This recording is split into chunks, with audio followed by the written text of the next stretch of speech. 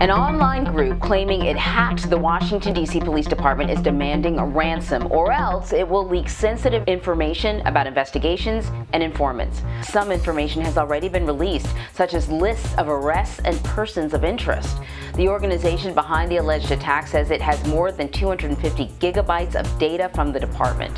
DC police under attack by the Babuk ransomware group.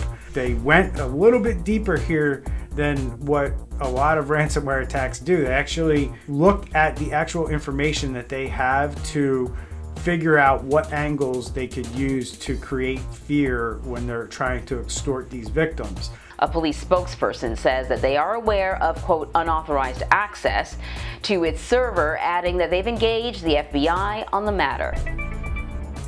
You know, this landscape, the cyber criminal ecosystem, is a complex one. It's constantly evolving. The actors are more sophisticated than they've ever been. And I think that we here at the FBI recognize that it's going to take everyone in government working together, and not just government alone, but working together with the private sector to make sure that we are safer, more secure, and can have more confidence in the digitally connected world we live in. There's a fight going on whether they're going to pay it or not, or whether they get their stuff back. And apparently it's taken too long, and so stuff is now showing up on the dark web. Experts say it's the worst known ransomware attack ever to hit a US police department. So they've hit corporations, they've hit municipalities, and now they've hit a police department. At this time, all we know is that MPD is admitting to unauthorized access to their data, but there is no information as to how much the ransom actually is. Of the 5 targets that Babuk has attacked, they have been successful with 1, and we know that they landed around 85,000 USD from that ransom. It's profitable. You know, at the end of the day, most of these actors who are launching ransomware attacks against entities within the United States and elsewhere around the globe are interested in earning a profit. And so as they have seen that you know, this type of activity continues to bring in revenue and to be profitable, that has continued to fuel the efforts of these organizations to launch these attacks for a profit motive.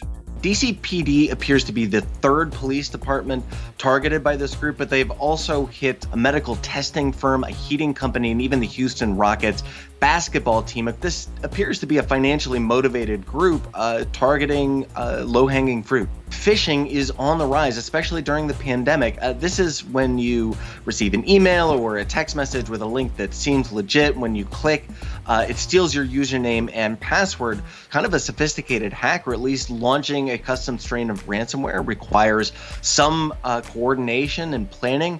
But phishing is a really simple and effective method of infiltrating targets.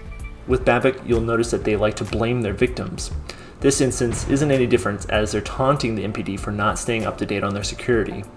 Babuk claims to have found a 0-day before the MPD, which highlights the bigger issue at hand. Many organizations, including the MPD, have a hard time staying up to date on patches or addressing every 0-day.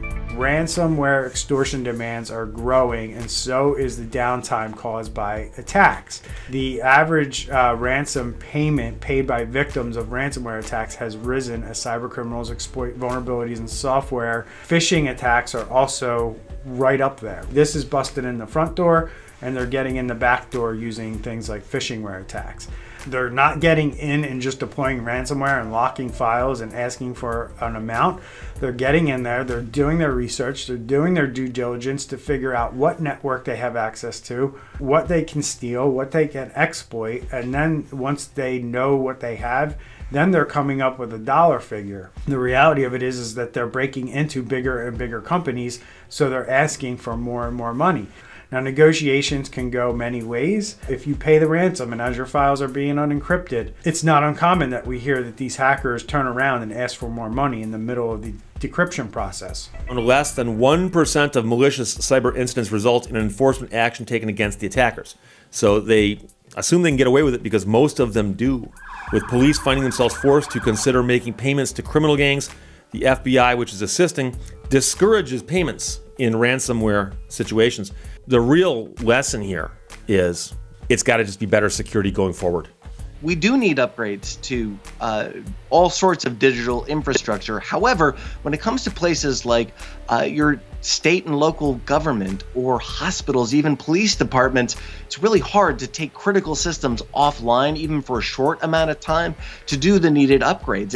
And that doesn't even address the lack of funds that a lot of these places have. So this is a great example of the vulnerabilities that exist in systems across the world. This is happening not just in America, it's happening around the world. I would say there's a couple of factors that have lent itself to more and more of this type of activity.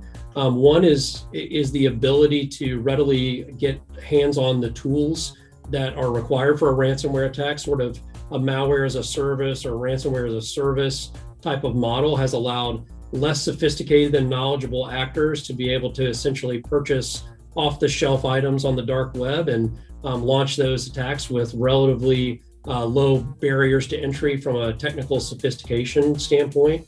And also the rise of virtual currency has made the monetization of cybercrime and ransomware in particular easier and more anonymous than it's ever been in the past. And so really that confluence of factors has led us to the point where we are today. And our own directors even refer to it as an epidemic. It's reached epidemic levels. Let's hope for the best for the people out in DC. Hopefully they get help from the FBI and they can recover quickly.